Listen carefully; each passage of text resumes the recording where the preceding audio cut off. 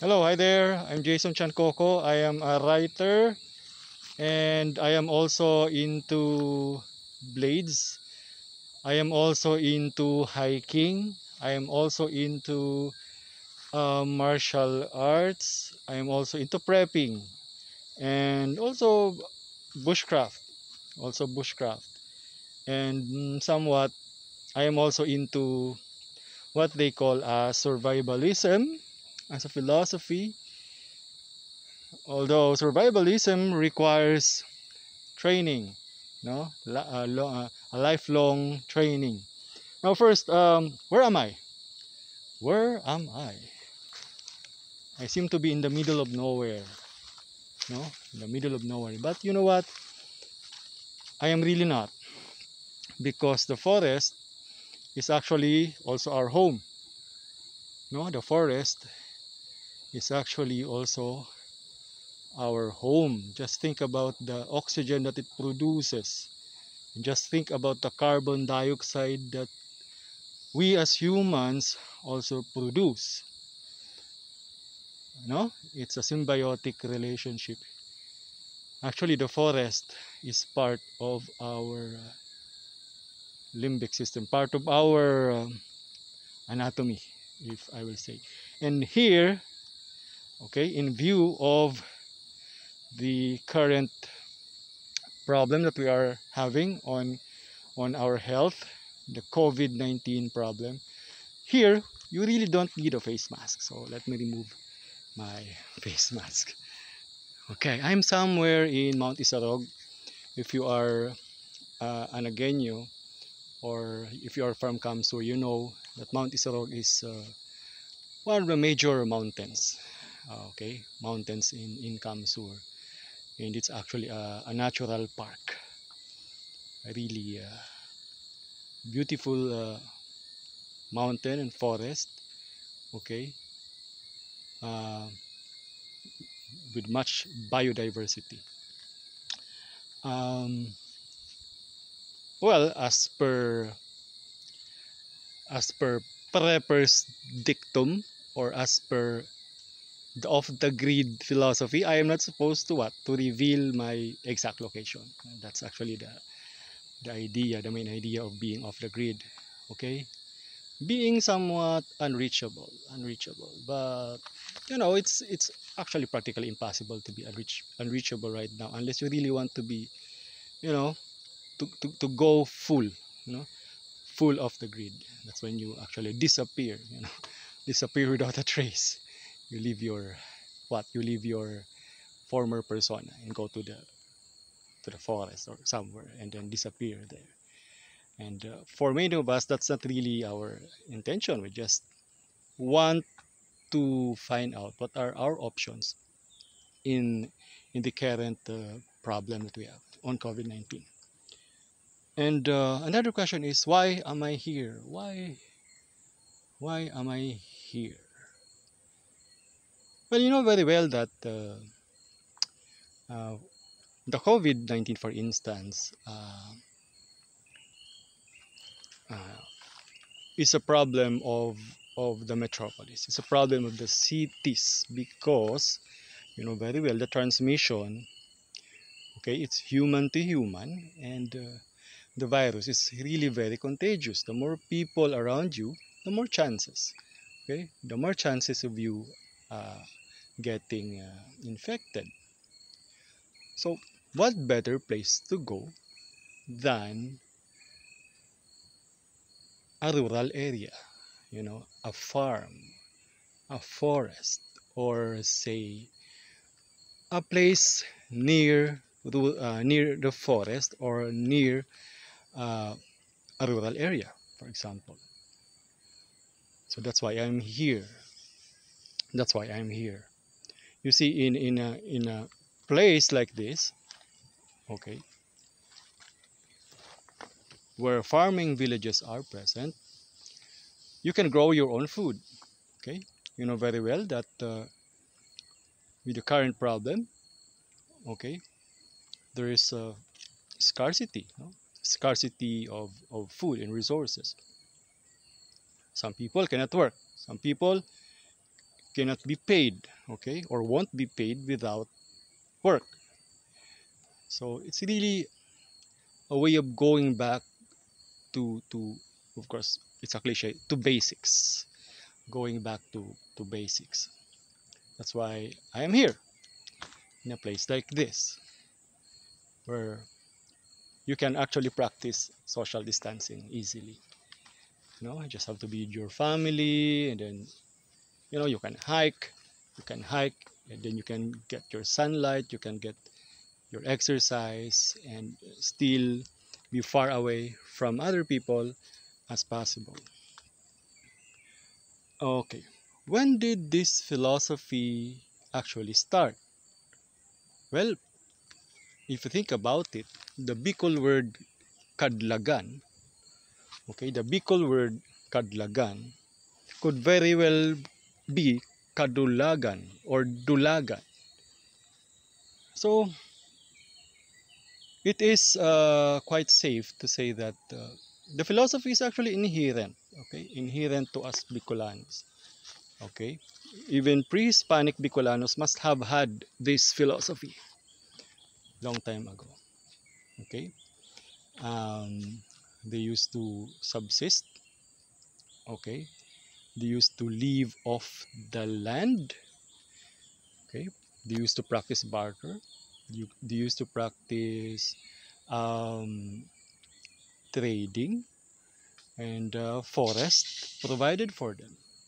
The forest was their comfort zone, was their home, and also their place of refuge whenever they had problems or whenever they were under attack from other groups of people or other tribes.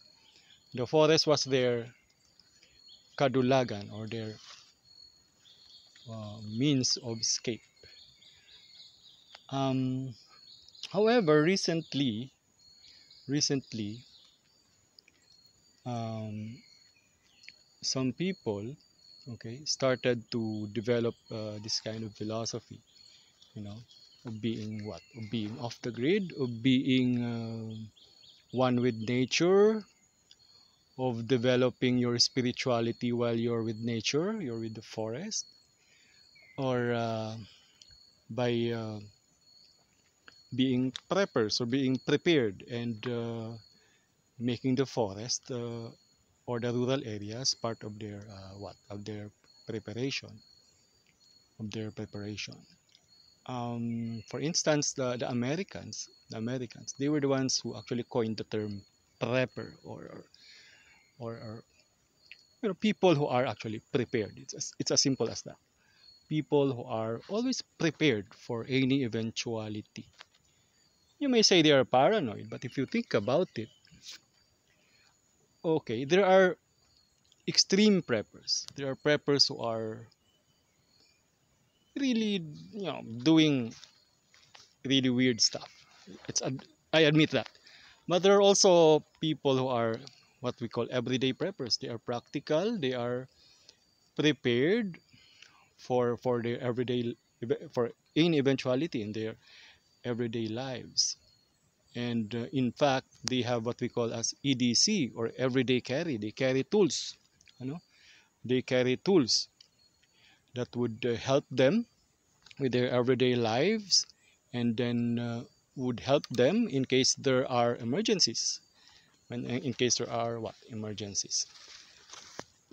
However, these so-called EDC tools by the preppers, are also what I call as life tools, and they need not be um,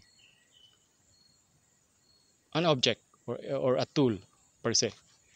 They could be a mindset, a philosophy, or a mindset, or a state of mind, or a mental what? A mental thing, a mental training, you know, uh, preparedness, right? Uh, being mentally what? Being mentally prepared. It's also an everyday carry. You carry your brain, you carry your mind, you carry your thoughts, you carry your philosophy, you carry preparedness every step of the way, right? That's how it is. Um, Now, there's no need to justify. There's no need to justify why we need to be prepared, or we need to be, they call preppers, because we already know that things can go out of hand. Okay, things that are difficult to control, something like COVID-19. Every country, almost every country, is afflicted. The U.S., first world countries, and going back to the philosophy of the kadlagan, or the philosophy of the grid, um, we are also going to consider what something we call as individuality, or something we call as independence. It's not really anarchism or something like that.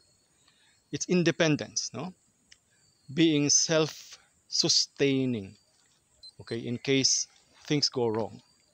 In case, for example, the government or the laws, fail to function, or they fail to be effective. For example, if the government or the state, okay, after receiving much of our taxes, no, fail to do its job, to do its job, then what do you do? Do you rely on the government? Of course, we have to give the government some form of allegiance, but you cannot give it 100% what? Reliance. Okay? Reliance. You have to be independent as well. And the reason for that, no need to go further. COVID-19. COVID-19. So that's where the philosophy actually started, from our roots, from our native roots. And the idea of prepping, the idea of being off the grid, etc., the idea of bushcraft, it's already being done by our farmers in the rural areas. It's already being done by them. Only that maybe they don't have the consciousness yet, you know. Maybe they actually do the same as a matter of necessity, not as a matter of choice. Maybe they actually wanted to go more to the city, but they have no choice. But for us, who are city dwellers, you know, we need to what? We need to balance. We need to balance our world. Okay, the trick is actually to be familiar with the geometry of the city, but also be also privy to the rules of the jungle, the rules of the forest. Be physically prepared for it, be mentally prepared for it, and have the tools, and then have the stamina for it. Have the stamina for it. And now, do you really have to forsake the city? Do you really have to what? To leave the city, forsake it, then never come back, or disappear without a trace? You know, Actually, no, no. As I said, we need to be still uh, be connected with the city. However, we must not what? Solely rely on urbanism. And I don't think to explain anymore why. You know very well what's happening. And you know that people in Manila are having a hard time right now. They are stuck in one place and they cannot move.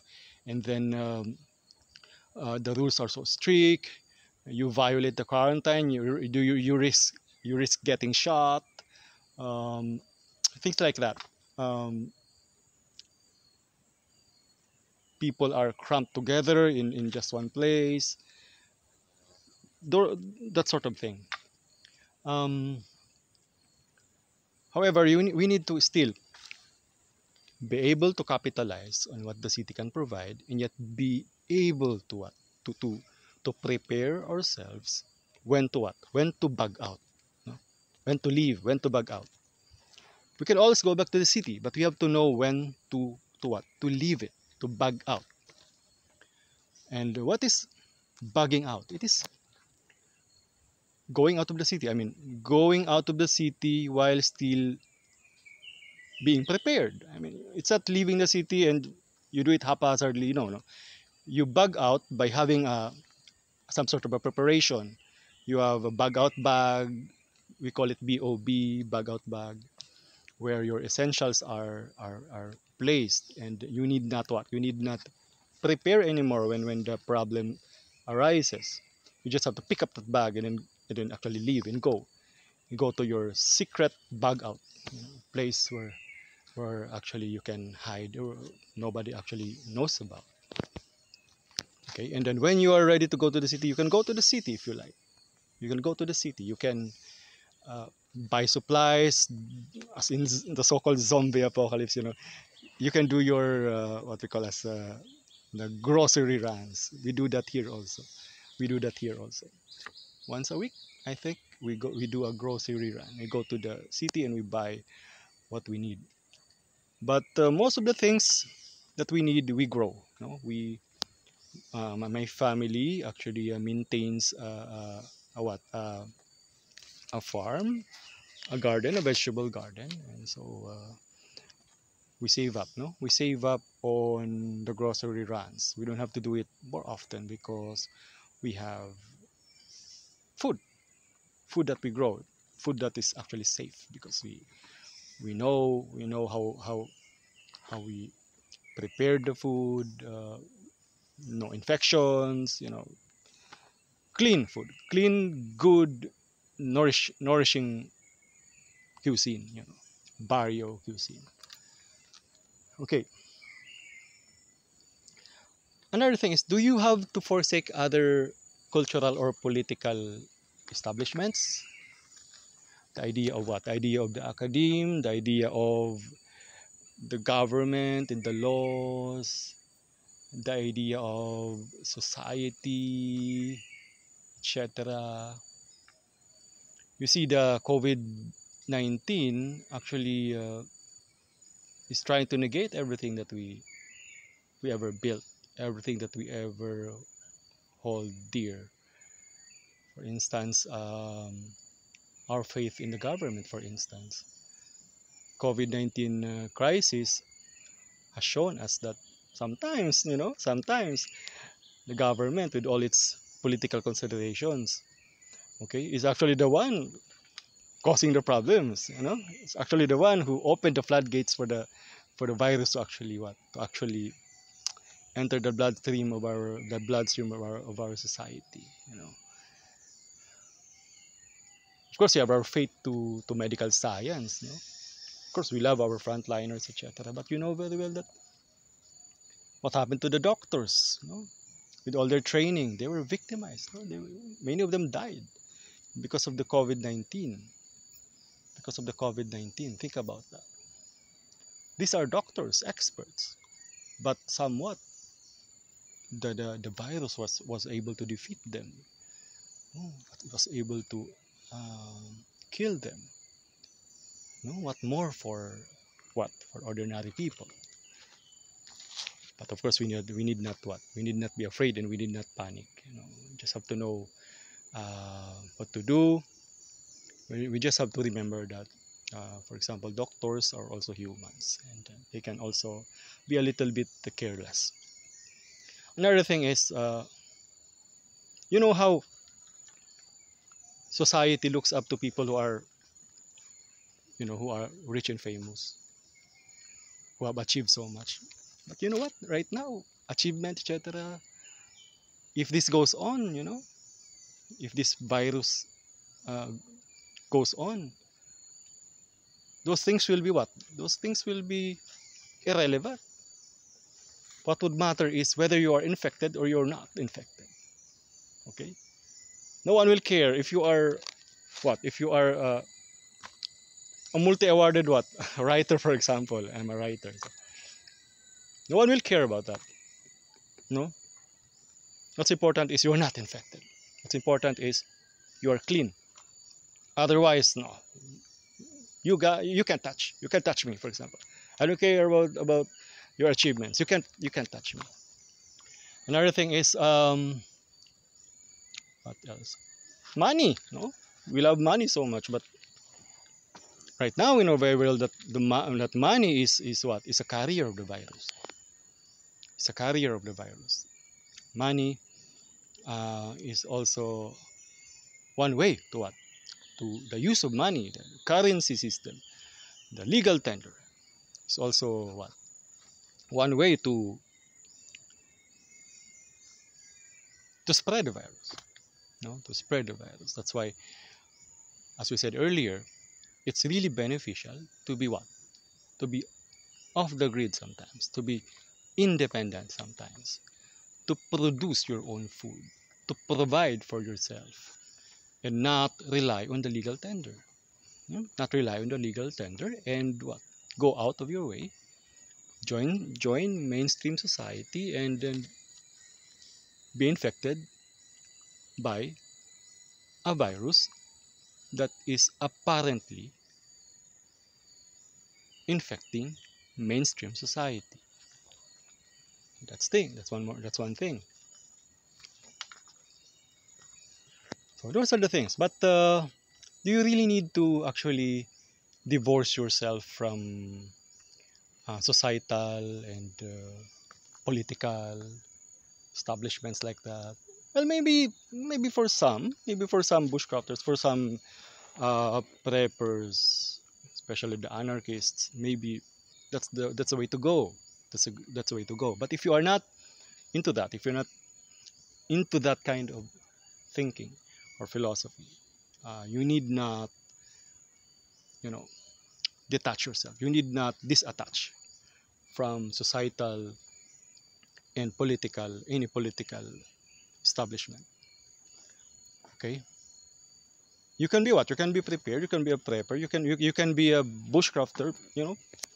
You're able to survive off the land. You can be a off the grid guy, no, while still what? While still a believer in democracy, or while still a believer in science, or while still a believer in some religions, no.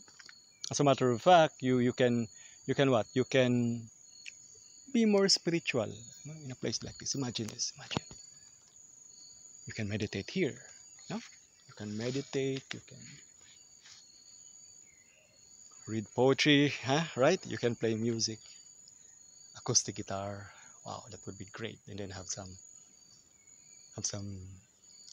something to eat like pili nut or something like that instead of peanuts. By the way, on my way here, I was able to pick up some pili nuts, okay, and actually enjoyed them along the way. Now, what do you have to do? What do you have to do? What do you have to do? Well. The first thing you have to do is to have an open mind and to accept that things have changed. Well, for some people, people who call themselves preppers, they already accepted, this situation. They already, you know, imagine. They already uh, meditated on this. They already visualized this. Okay, sometimes even reenacted. Sometimes they had dramatized, or they had simulations of this. But for many of us, maybe that's not the case. So we need to what? We need to open our minds. We need to um, have a change of mindset. Have a change of mindset, and we need to, of course, we need to pray. We need to be spiritual about it also. Um, we need to know that we are what? Stewards of the earth, as the Jesuits would say. And then we make our faith part of our, of our change, of our change of mindset, of our change of philosophy, at least on that particular aspect of our lives. And another thing is, of course, we need to study. We need to read about this particular culture, subculture, if you want to call it. Okay, you see, some people look at bushcrafters as a group of people with a very weird idea of a holiday. They go to the forest and then they subsist there. You just bring a few pieces of clothes, and then they bring a knife, something like that, and then they subsist. They're able to survive. Stay in the forest. So you need to study that. You need to learn from people. So shout out to my good friend Jojo Villarreal, who is into bushcraft. I actually consider myself a student of Jojo Villarreal when it comes to bushcraft. And to my friends, to my Blade brothers, shout out to uh, sino ba to? To my Blade brothers na lang. Shout out to those who are practicing bushcraft every now and then. And then, shout out to them. And what are the other things you need to do? You need to, aside from equip your mind, change your mindset, have an open mind, learn, learn what are the tools that you need. The number one tool is your brain, actually. Your brain. You don't have to have state of the art or very expensive tools, for example. Really very expensive knives or multi-tools, or backpack or EDC pouch, things like that. You don't need that. As a matter of fact, when you are into prepping in bushcraft, you're supposed to find a balance between the two. You are not supposed to be overly dependent on tools. No, overly dependent on tools. No, that's a no-no. You have to, as per the off-the-grid or bushcraft philosophy, you have to subsist of the land, right? So you must be able to subsist without having sophisticated tools. Simple tools lang that you can build, that can be learned. I myself, I'm still learning a lot.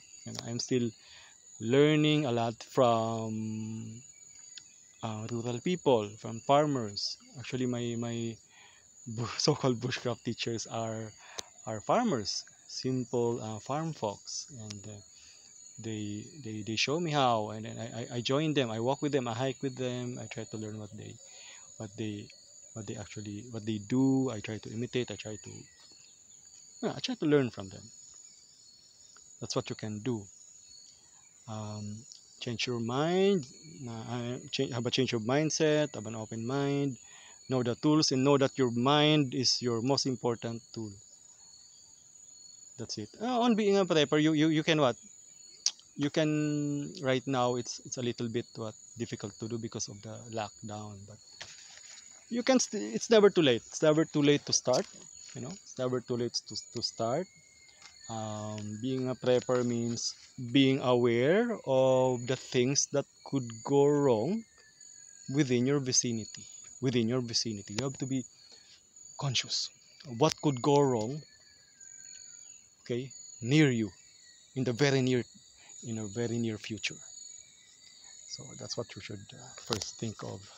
Prepare for something that could really happen. Right now, there's COVID. It already happened. So we are all preppers right now. Technically, we are all what? We are all preppers. We are all conscious. We are all conscious about the virus. We don't want to get infected. We don't want our loved ones to be infected. Actually, we have the prepper mindset already right now. So this is the best time to actually start. This is the best time to start and to gather our wits about, and then slowly gather materials or tools. That's as for what? As for prepping. As for bush, the very first thing you should do is be what? Familiar with nature, with the forest. Hike if you can. You should be able to do long distance hiking in places like this. For one, it's a good way to avoid the COVID-19, right? It's a good way to avoid it. Being in a place like this. Solo hikes like what I'm doing right now.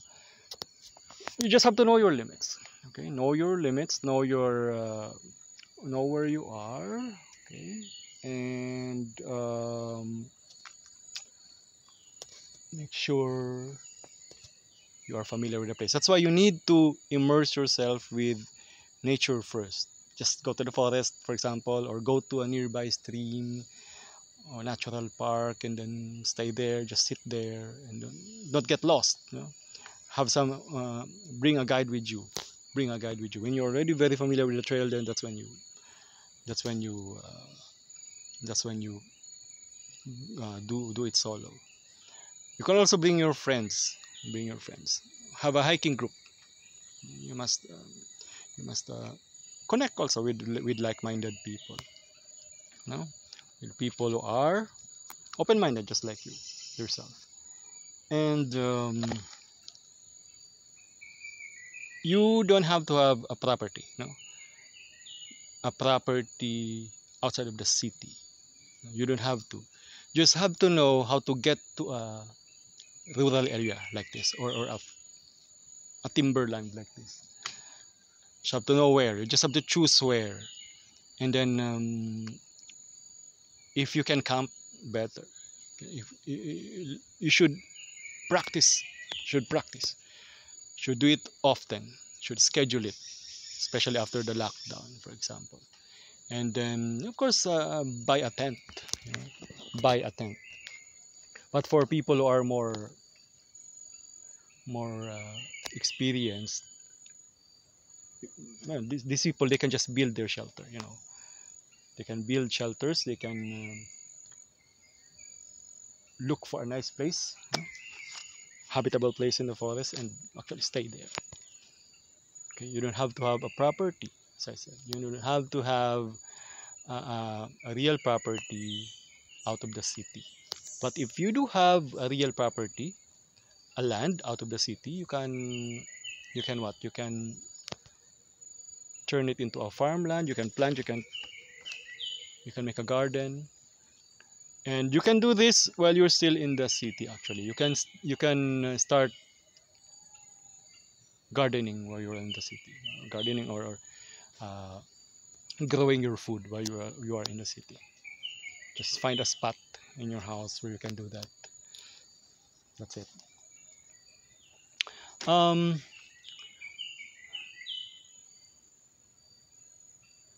right now I'm hiking, so I have best thing to do is to show you what I have.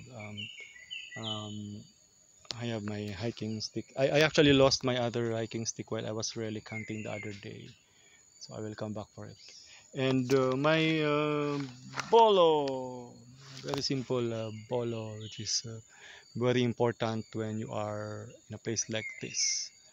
Um, a longer blade is more effective when you are in a forest like this. I also have my EDC, my flashlight, my multi tool, and I also have my pocket knife, pocket knife, something you can use that for cooking. Okay, well, for martial arts and for self defense, that's another topic actually, which is very much related to prepping and to bushcraft and to off the grid living. You know, if you're out there, out here, you must be able to defend yourself, right? So, or your family or your kids. So you have to know that. Some people, they are highly trained in hand-to-hand combat. Okay, some people, they actually trained okay, under masters of Kali, grandmasters, mga guro sa Kali. Okay, shout out to Kuya Sam Aral Kali. Okay, my Kali teacher. After this, Kuya Sam, I hope we can have a session. Okay, and some people actually what? Actually have LTAP.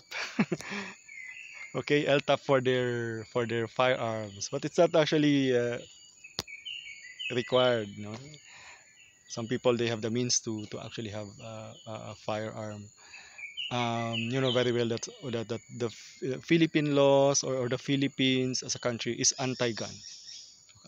So guns here are very expensive. That's one way to what to discourage people from buying it. And then actually it's quite difficult to obtain an LTAP. It's quite difficult. But for some people they think it's easy. But for me it's quite difficult, because one thing, you need to have financial what financial capability. They will look at your bank account. They will look at your what? They will look at your income. No, you can just what? You can just be given a license, to own a firearm. And how about air guns? Air guns. I am an environmentalist, so I don't shoot birds. I shoot fishes, you know, freshwater what fish. The other day, I was able to hunt for hito, but most of the time I just use my bolo when I hunt for hito. Air guns, you have to register them. I'm not sure if so. For some people are saying that air gun registration is no longer required, but and that the PNP has lost jurisdiction over the registration requirement. But it's I think it's still a debate, and it's safer to what to register it, I guess, and then just have it for home defense. Some things are better than nothing, as my prepper friend Jason Antique, my tokayo. Shout out to Mr. Jason Antique of Texas, the ultimate prepper, the ultimate Pinoy prepper. Okay, you can actually watch his videos on YouTube. PNY Prepper and Jose Rizal too, to know more about prepping. He's actually an expert on prepping. There, air guns not recommended for hunting. I mean, for some people, if it's a life or death situation, you can use your air guns for hunting. Okay, you can just have especially if it's a pump air gun. Tong di bomba. Tong di bomba. It's self-sustaining. You can just build your own. You can make your own bullets. You can make your own bullets. Magtunaw ka lang ng tingga. You can make your own bullets. However, some people use CO2 air guns. I do have a CO2 air pistol. Just just keep it. Just keep it. You know. And when you have something like that, make sure that you don't use it, in violation of any of our laws, or our penal laws. Okay, unless it's already a situation wherein the law doesn't function anymore. The law doesn't matter anymore because it's chaotic. It's what they call as apocalyptic scenario already. That's it. Okay. Thanks for watching. I hope I was able to share a few things about this kind of philosophy. Remember that you need not divorce yourself from the city. You still must be able to utilize or capitalize on what the city can provide, but you are not supposed to be overly dependent on the city. Have some independence, to survive. Have some independence to survive. For example, in the city, you need to buy some medicines. Okay, you need to buy some medicines. Then go buy your medicines. But you must also be familiar with herbal medicines. The forest, a forest like this can provide remedies for so many maladies. Okay, so thank you, and thanks for watching.